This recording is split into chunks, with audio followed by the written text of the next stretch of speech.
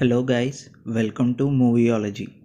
మనకి బోర్ కొట్టినప్పుడు maximum time killing కోసం మనం చేసే పని మూవీస్ చూడడం. వీకెండ్ వస్తే ఫ్రెండ్స్తో కానీ ఫ్యామిలీస్తో కానీ థియేటర్కి వెళ్ళి మూవీ చూసేవాళ్ళం. బట్ కోవిడ్ వచ్చాక అలా థియేటర్కి వెళ్ళి మూవీస్ చూద్దామంటే కుదరడం లేదు. సో ఈరోజు వీడియోలో ప్రైమ్లో దొరికే కొన్ని మంచి మూవీస్ని మీకు సజెస్ట్ చేస్తాం. ఈ మూవీస్ని మీ ఫ్యామిలీతో కానీ ఫ్రెండ్స్తో కానీ కూర్చొని హ్యాపీగా చూడొచ్చు. So let's see 7 best movies from Amazon prime you should not miss. ముందుగా నెంబర్ 7, సోనీకి టిటికి స్వీటీ, హిందీ. ఇది ఒక ఫన్ రైడ్ మూవీ. ఈ మూవీలో మెయిన్ ప్లాట్ ఏంటంటే, మన హీరోకి ఒక బెస్ట్ ఫ్రెండ్ ఉంటాడు. ఆ ఫ్రెండ్ కేవలం తనతోనే ఉండాలి, తనతోనే ఫ్రెండ్షిప్ చేయాలనుకునే మెంటాలిటీ మన హీరోది. అలా ఒకసారి మన హీరో ఫ్రెండ్కి ఒక మ్యాచ్ వస్తుంది. ఇంట్లో అందరూ ఆ మ్యాచ్ పర్ఫెక్ట్ అని మ్యారేజ్ సెట్ చేస్తారు. ఆ అమ్మాయి తన ఫ్రెండ్ లైఫ్లోకి వస్తే తన ఫ్రెండ్ దూరం అయిపోతాడని ఎలా అయినా మ్యారేజ్ని ఆపాలనుకుంటాడు. సో తర్వాత ఏం జరిగిందని మీరు మూవీ చూసి తెలుసుకోండి. ఈ సినిమాలో కామెడీ ఎలిమెంట్స్ అయితే చాలా ఫన్నీగా ఉంటాయి. మన హీరో తన ఫ్రెండ్ మ్యారేజ్ని ఆపడానికి చేసే పనులు అయితే మనకి ఫుల్ ఎంటర్టైన్మెంట్ ఇస్తాయి. టామ్ అండ్ జెర్రీలో ఉండే ఒక కామెడీ రైడ్ మూవీ చూద్దాం అనుకుంటే బెస్ట్ ఆప్షన్ ఈ సోనీకి టిటికి Sweety. So don't miss it. Next number 6, Indiana Jones riders of the last arc. Steven Spielberg and George లూకస్, ఈ ఇద్దరు లెజెండ్స్ కలిసి క్రియేట్ చేసిన అడ్వెంచర్ మాస్టర్ పీస్ ఈ ఇండియానా జోన్స్. మూవీ ప్లాట్ ఏంటంటే, ఆర్కియాలజిస్ట్గా work చేసే ఇండియానా జోన్స్ నిధుల్ని, పురాతన వస్తువుల్ని కనిపెట్టడంలో ఎక్స్పర్ట్.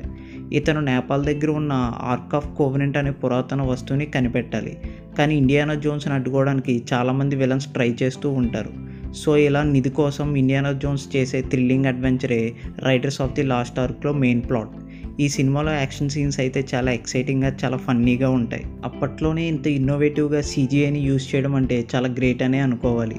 హ్యారిసన్ ఫోర్డ్ తన యాక్టింగ్తో, యాక్షన్తో ఇండియానా జోన్స్ క్యారెక్టర్కి ఒక ఐకానిక్ స్టేటస్ని తీసుకొచ్చారు. ఈ సినిమాకి తర్వాత మరో 3 సీక్వెల్స్ కూడా వచ్చాయి.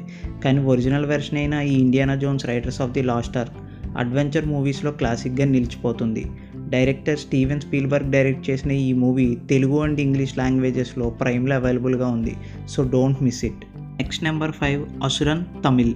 ఈ మూవీ రిలీజ్ అయినప్పుడు సోషల్ మీడియా మొత్తం ఎక్కడ చూసినా ఈ మూవీ గురించే డిస్కషన్.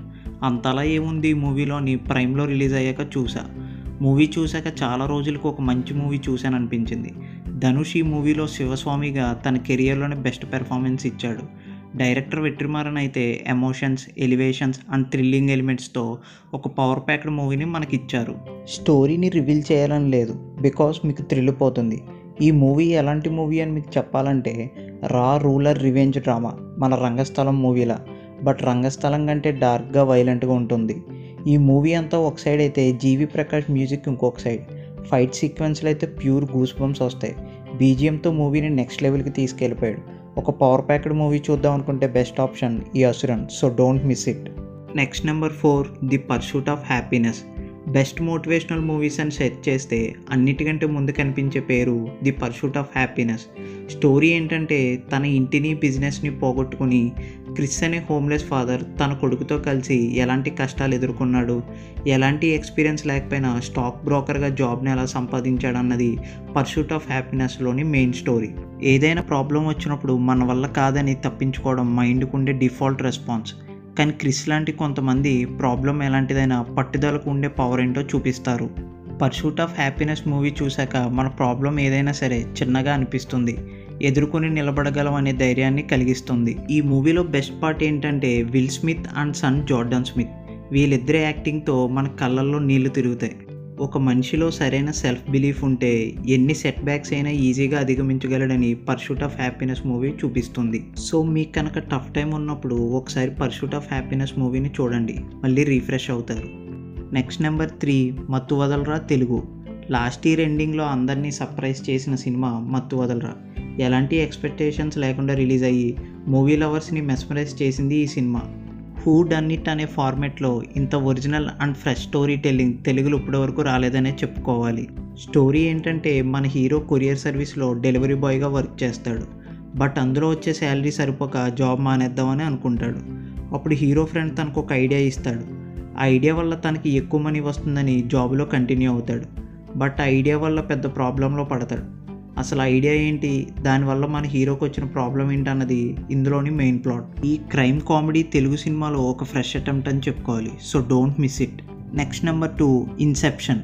క్రిస్టోఫర్ నోలన్ డైరెక్ట్ చేసిన ఈ సైఫై క్లాసిక్ ప్రతి మూవీ లవర్ తప్పకుండా చూడాల్సిన సినిమా. ఈ మూవీ కాన్సెప్ట్ ఏంటంటే మనిషి బ్రెయిన్లో ఒక కొత్త ఐడియాని క్రియేట్ చేసి ఉన్న మెమొరీస్ని దొంగలిస్తే ఏమవుతుందన్నది ఇందులోని మెయిన్ కాన్సెప్ట్. మూవీలో మెయిన్ ప్లాట్ ఏంటంటే కాబ్ అనే దొంగ ఎవరి మైండ్ అయినా డ్రీమ్స్లో మ్యానిపులేట్ చేయగలుగుతాడు. ఈ ప్రాసెస్లో కొన్ని రూల్స్ ఉంటాయి.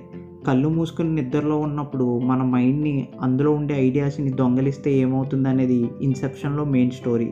సో హీరో అండ్ తన గ్యాంగ్ కలిసి ఒక బిలియనియర్ డ్రీమ్లోకి వెళ్తే చివరికి ఏమవుతుంది అన్నది థ్రిల్లింగ్గా మైండ్ బెండింగ్గా చూపించారు. సో ఒక మైండ్ బ్లోయింగ్ మాస్టర్ పీస్ చూద్దాం అనుకుంటే ప్రైమ్లో ఉన్న ఈ ఇన్సెప్షన్ని మిస్ అవ్వకుండా ట్రై చేయండి. Next number 1 అయ్యప్పనం Koshiyum Malayalam. ఒక చిన్న ఇన్సిడెంట్ అండ్ ఈగో క్లాష్ ఇద్దరు మనుషుల మధ్య ఎంత పెద్ద ఇంపాక్ట్ చూపిస్తుందన్నది ఈ అయ్యప్పనం కోశియం సినిమాలో మనం చూడొచ్చు. మూవీలో మెయిన్ ప్లాట్ ఏంటంటే కోశి అనే రిటైర్డ్ ఆర్మీ ఆఫీసర్ అడవి మధ్యలో నుంచి కారులో మందు బాటిల్స్ పట్టుకుని వెళ్తూ ఉంటాడు. చెక్ పోస్ట్ దగ్గర పోలీసులు ఆపినప్పుడు ర్యాష్గా సమాధానం చెప్తాడు. దానితో అక్కడ ఉన్న అయ్యప్పన్ అనే పోలీస్ ఆఫీసర్ కోశిని కొడతాడు. అలానే తీసుకుని వెళ్ళి పోలీస్ స్టేషన్లో కేసు ఫైల్ చేస్తాడు. జస్ట్ ఇలా ఒక చిన్న ఇన్సిడెంట్ ఇద్దరి మధ్య ఈగో వార్ని క్రియేట్ చేస్తుంది. అక్కడి నుంచి స్టోరీ మొత్తం ఎక్స్పెక్ట్ చేయని ఒక థ్రిల్లింగ్ జర్నీలోకి తీసుకుని వెళ్తుంది. జనరల్గా రన్ టైం ఎక్కువ ఉండే సినిమాల్లో ఆడియన్స్కి ఇంట్రెస్ట్ క్రియేట్ చేయడం కష్టమైన పని. ఆల్మోస్ట్ 3 hours రన్ టైం ఉన్నా సరే ఈ అయ్యప్పనం కోశం సినిమాలో మనకి ఎక్కడా బోర్ కొట్టదు. పృథ్వీరాజ్ సుకుమారన్ అండ్ బిజో మీనన్ వీళ్ళిద్దరి యాక్టింగ్ ఈ సినిమాలో మెయిన్ హైలైట్స్ అని చెప్పొచ్చు. స్క్రీన్ ప్లే, సినిమాటోగ్రఫీ, మ్యూజిక్ ఈ మూవీకి మేజర్ ప్లస్ పాయింట్స్. సో ప్రైమ్లో ఉన్న ఈ అయ్యప్పనం కోశన్ని మిస్ అవ్వకుండా ట్రై చేయండి. So movie lovers, I hope you like this video. ఇలాంటి ఇంట్రెస్టింగ్ సజెషన్స్ కోసం మన ఛానల్ని సబ్స్క్రైబ్ చేసుకోండి. ఈ వీడియో మీకు నచ్చినట్టయితే లైక్ చేసి మీ ఫ్రెండ్స్ అండ్ ఫ్యామిలీకి షేర్ చేయండి. Thank you. మీకు ఓటీటీ సబ్స్క్రిప్షన్ లేకపోయినా ఈ మూవీస్ని మీరు ఫ్రీగా చూడాలనుకుంటే డిస్క్రిప్షన్లో టెలిగ్రామ్ ఛానల్ లింక్ ఇస్తాం, జాయిన్ అవ్వండి.